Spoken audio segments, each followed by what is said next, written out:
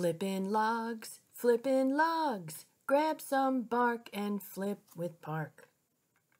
Hi everybody, John Parke here, fighting Flemmelschlager and Stewardship Project Director at New Jersey Audubon. Today I was out on a hike and I was about to flip logs when I came across this guy. Porcupine, hanging out in the trees, chilling out. Porcupines are cool. A lot of people are even pretty amazed we even have these here in New Jersey. They got about 30,000 quills on their body, and those quills are modified hairs. They're made out of keratin, which is the same stuff as your fingernail, which is pretty wild. They're not dangerous unless you get right up on them, right? They don't chase you down, they don't shoot quills at you. But those quills are pretty sharp, and they got little barbs on them, and what happens is when they do have defense and you come in contact with it, that's when those quills dislodge. Those quills, when they dislodge, they do grow back, which is pretty cool. All right, get out there in the woods, enjoy yourself, stay far apart from each other, and always remember to look up every once in a while. You might see a cool thing.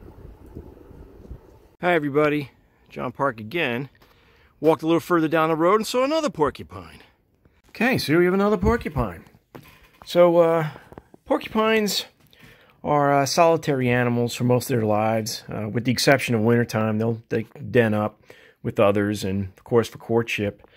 They don't hibernate. They live in dens, which are rock crevices or inside hollows of trees. Sometimes you can get them in the abandoned buildings out here. They give birth in spring, early summer to one baby. I think they call it porcupets. I'm pretty sure that's the name for a baby porcupine. But they only weigh about 15 ounces at birth. They have soft quills when they're first born. It only takes a couple of days for those quills to harden up. The quills are hollow on all porcupines. They're nearsighted, but they have a really good sense of hearing and smell. They don't have too many predators. But the fisher's the real problem for these guys. He's a habitual predator of a porcupine. Fishers have figured out how to flip them over on their backs, and it's where the soft underbelly is. So yes, here's our porcupine, our second one of the day. He's looking good. I can see he's a male. And yeah, remember, always look up. Never know what you're going to see. So I'm walking down the trail, and I look, and I see another porcupine. A 3-porcupine kind of day. There he is, up in the hemlock. Unbelievable.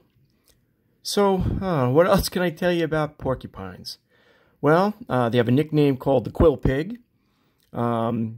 They tend to eat in one spot for a while. I mean, not just the tree, but I mean talking about maybe the surrounding area around that tree there. So they create patches within the forest. What I mean by that is they'll eat the bark and the leaves, and sometimes they'll actually wind up girdling the tree and kill the tree, or sometimes parts of the tree. And in turn, that kind of opens up the canopy. See? And when you do that, it stimulates the seed bank, and you get regeneration. He's kind of like a Flemmelschlager, in that the Flemmelschlag is a German term for a forest management practice that is kind of designed to emulate natural disturbance and encourage species diversity in multiple age classes through cutting and all.